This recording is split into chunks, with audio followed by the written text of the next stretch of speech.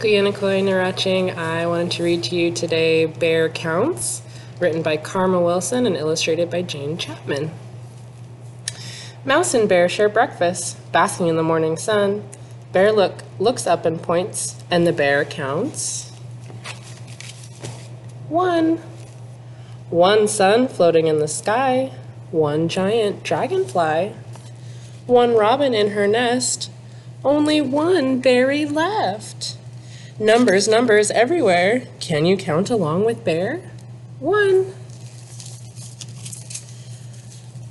Mouse and Bear see Hare, and Hare calls out, "Howdy do?" He is holding yummy fruit, and the bear counts. 2. 2 paws, which hold a treat. 2 apples, crisp and sweet. 2 stumps for perfect chairs. 2 friends who love to share. Numbers, numbers everywhere. Can you count along with Bear?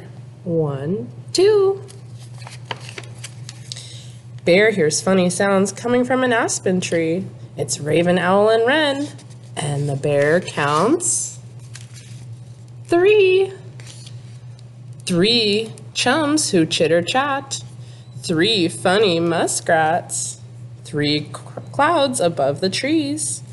3 bumbling bumblebees. Numbers, numbers everywhere. Can you count along with Bear? 1, 2, 3. Bear cries, "Look, it's Badger, Mole, and Gopher by the shore." Badger has his fishing pole, and the bear counts. 4. 4 fishing, fish splish and splash. 4 geese waddle past. 4 turtles on a log. 4 croaking, hopping frogs. Numbers, numbers everywhere. Can you count along with Bear? 1, 2, 3, 4. Mouse squeaks, "Let's go swimming!" And in the pond they dive. The friends float in the pond, and the bear counts. What comes after 4? 5.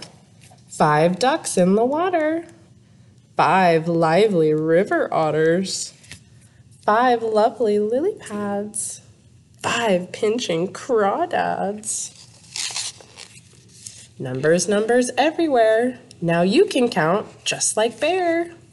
1, 2, 3, 4, 5.